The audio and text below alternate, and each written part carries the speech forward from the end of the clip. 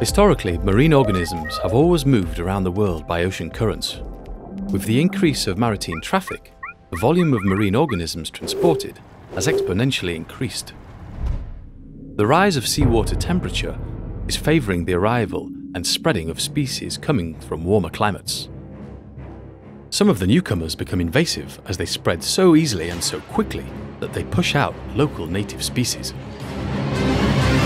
Among most recent invasive species is the lionfish, a venomous and voracious fish with few known predators.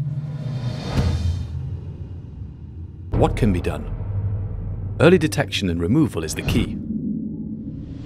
Free smartphone applications allow everybody to easily report an observation of invasive alien species in marine protected areas.